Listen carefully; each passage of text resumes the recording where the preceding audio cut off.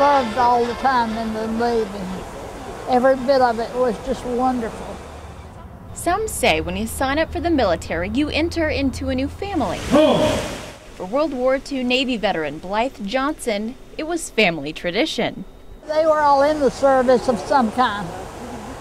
The Navy and the Army and postal censorship, and Daddy was in the Red Cross over with MacArthur in the Philippines. So he said, "Sister, I guess you're going to have to go for me." Blythe's heart was loyal to the Navy, but also with her husband, who was in the Army. We were apart for 2 years. He was there for a year before I went into the Navy. And so it was a little over 3 years that we didn't see each other.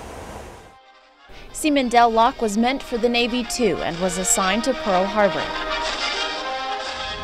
I saw approximately 30 atomic bombs go off around Johnson Christmas Island.